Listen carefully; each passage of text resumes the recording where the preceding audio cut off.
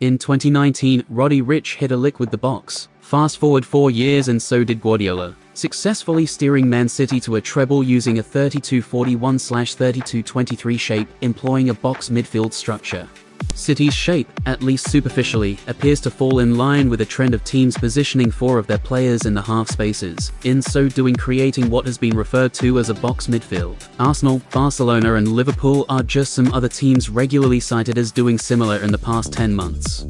It will then look at how teams might and do interpret box midfield shapes in the context of their respective game models and general principles. What advantages does a team gain by employing their box midfield? Is the box midfield a conceptual starting point from which patterns of play emerge, or a byproduct of ulterior motives? As a disclaimer, I have not reviewed any match footage in preparation for this article, which I have about a day to complete. As such, the scope of analytical depth is restricted to conceptual engagement with surface-level analysis of the techno-tactical particulars. References to relevant games will come from recall, and should be taken with as many granules of salt as you feel necessary, especially the farther these recalls stretch back. To the naked eye, box midfield shapes jump out because of their 4-man makeup, 2 in the advanced half spaces, and 2 in the reserved half spaces, in that a lot of out-of-possession shapes employ 2 or 3-man midfields. An in-possession box midfield shape allows a team to acquire a numerical superiority in central areas, 4v2/4v3. Therefore, in order to circumvent the danger of having a numerical inferiority, defending teams regularly alter the structure of their shape to mark the +1. That comes by way of the attacking team's box shape. Some of the ways this might be done are the following: I. Dropping a midfielder further back, i.e. tasking a centre back with stepping up, or E. Inverting a full back. Importantly, all of these adaptations generate new space openings. *I right ** often enables the in-possession team to gain territory in the building phase, as the defending team's forward/wide player will drop to take up a more conservative position, in order to keep the distances between the defending lines small. *I right * will generate space in behind the upstepping CB. *E right * will generate space in the wide area vacated by the full-back, and so on.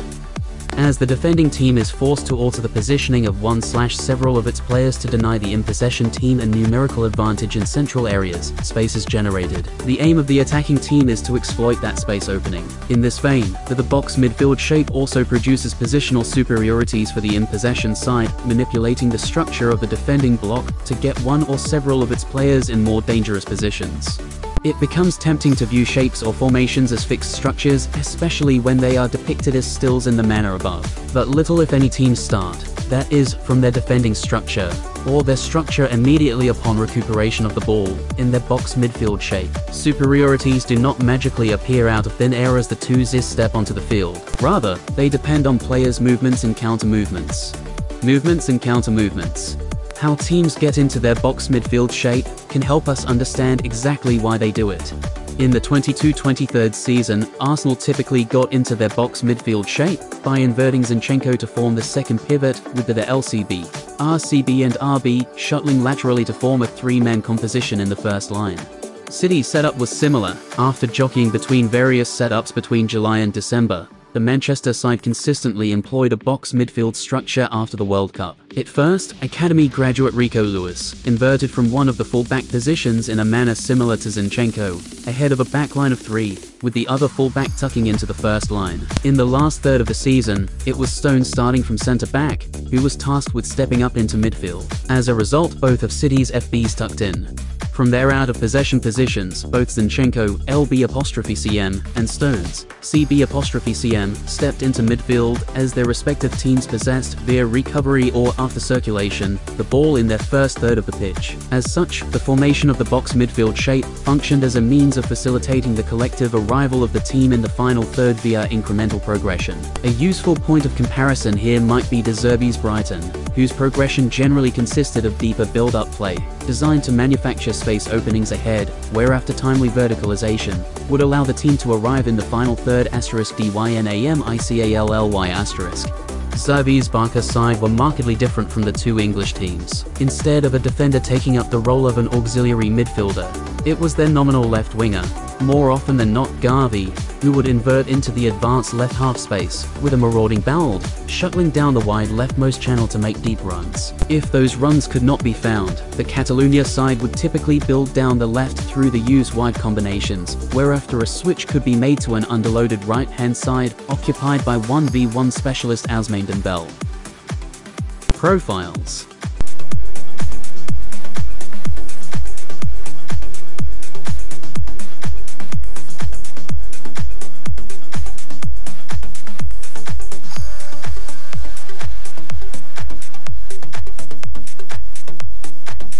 To start, both of Arsenal and City could rely on the horizontal connectivity, ball retention and general tempo setting capabilities of their pivot players, who, largely speaking, would stay put with their backs to goal, facing their first line. Even the stylistic differences in the building phases between the two English sides can be seen at the granular level, when comparing the dissimilarities between their pivot players. Both of Zinchenko and Partey are more risk-heavy than both of Stones and Rodri, respectively. As a result, Arsenal were unsurprisingly more vertical in their collective progressive tendencies than City were over the course of the season. The Blaugrana side, on the other hand, usually employed Frenkie de Jong as their second pivot position next to Sergio Busquets, a player whose preferred methods of enabling progression both individually and on a collective scale are achieved by abandoning the zone where pivots are tasked with pinning in possession. As a result, Barca's box midfield structure was much more dynamic than both of City's and Arsenal's, and this was reflected in the makeup of the side. Whereas Dembele would pin the opposite left back by *OCCUPYING* right high and wide zones, Bald would *ARRIVE* high and wide on the left, in the space that Gavi had purposefully vacated.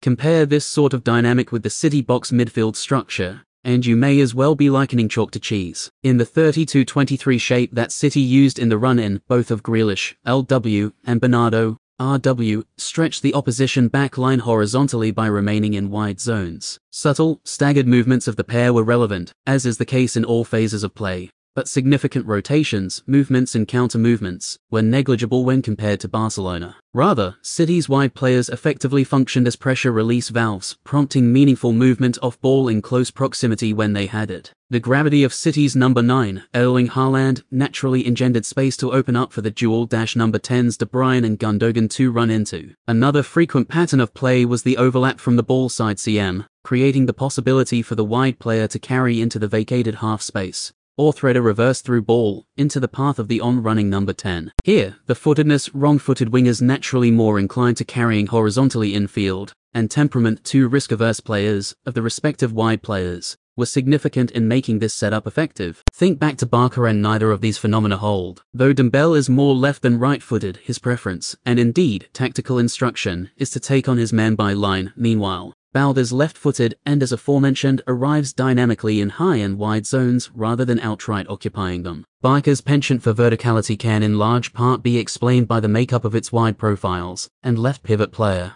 Even despite the prima facie similarities between Arsenal's and City's setup, a closer look at player profiles goes ways towards understanding in-game patterns, and by extension, the ways in which these teams diverge stylistically. City's interiors were, significantly, a candidate for the most dangerous half-space threat in the world, KDB, and a player who thrives at 360 degrees angles, Gundogan. Arsenal's interiors, on the other hand, could not command the same qualitative superiority in the most congested area on the pitch for reasons listed below, and their reception tendencies reflect this. While Xhaka and Odegaard would occupy the half spaces for considerable stretches, they would also regularly shuttle out to zones 7 and 9, respectively, with Jesus a false 9 acclaimed for his technical qualities coming short to drop into the area that had been vacated. Both Arsenal and City's 32-23s had central numerical superiority as their starting points to generate openings in those areas. Cognizant of particular technical shortcomings that complicated this aim, deviation from that plan via a pass out wide was more of a stylistic feature of Arsenal's than City's.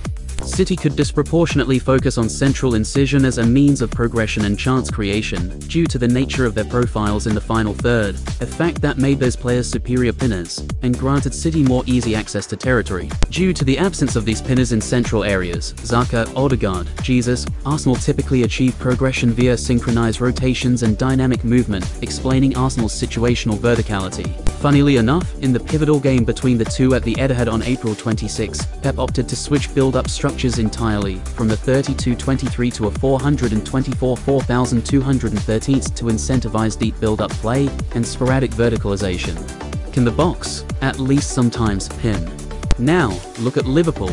While structural benefits of the box midfield shape did enable the Reds to garner more control, that was more to do with the presence of Trent Alexander-Arnold in front of a first line of three, compared to more ill-fitted receivers that Liverpool had trialled in that role after Thiago's injury early in the campaign. Notwithstanding the technical excellence of Alexander-Arnold, his temperament hardly resembled one of a typical controller you might expect to find in the second line. Rather, Trent's inversion enabled better collective retention abilities, itself a springboard for Liverpool to progress quickly, a feat that was more easily achieved by Trent readily occupying more dangerous positions in the half space. Significantly, Liverpool struggled to control the tempo of the game against Arsenal. Trent's first game inverting, and only achieved that control after a drastic sway in game state. From memory, most of the teams Liverpool would go on to play against thereafter did not challenge Liverpool's build-up unit by using high presses. Trent was usually positioned outside of the opposition block rather than pinning it as a true pivot might be expected to. Given the increased distance between Liverpool's faux pivots, when compared to City or Arsenal's, for example, Liverpool's wide centre-backs would often exaggerate their width to create viable passing triangles with the near-side pivot and CCB, a trend that would lend progression via central incision particularly difficult and less regular. Therefore, compared to the more situational shuttling of Xhaka into Zone 7 as a reception option, Jones would consistently find himself there to facilitate wide progression. Central numerical superiority, and the pinning that comes with it, was not a fundamental starting point for Liverpool, as much as it was for Arsenal and City. However, a team need only derive tactical advantages from the numerical superiority that comes with a box midfield, rather than completely limit its progression to the half spaces, as was hopefully demonstrated by the stylistic comparison between Arsenal and City. After all, box midfield structures comprising wing-backs instead of wingers are possible, wherein wing-backs are regularly accessed as unmarked progressive outlets, with the pitch *ahead* of them. Here, we might think of Tuchel's Chelsea lined up in the 32-41, where both James and Chilwell were into out-passing options as middle third connectors, a pattern of play that was only achievable because of the pinning abilities of Chelsea's box midfield. Even so, I would be reticent to assign too much importance to the in-possession advantages that come with a box midfield, insofar as it was or was not a fundamental part of the tactical identity of that Chelsea side, in large part because of the limited qualitative superiority Chelsea's number 10s could reliably command in the advanced half spaces. Or you might cast your mind back to the Liverpool-City fixture at Anfield in October of the 22-23 season, where City employed a box midfield structure comprising Bernardo and Rodri as the pivots, with Gundogan and De Bruyne as the number 10s. However, rather than Bernardo stepping up from defence into midfield, City instead used an asymmetrical 343, with Foden, LW in settled defence, and Cancelo, RB in settled defence, as the wing-backs in the building phases. In positioning two players strong-footed, it might be added, in wide zones in the building and connecting phases, Pep was doubtless concerned with accessing wide avenues for progression. Once again, however, this was only possible because of the pinning capacities of City's box, which functioned to overwhelm Liverpool's out-of-possession shape via a numerical superiority. Conclusions.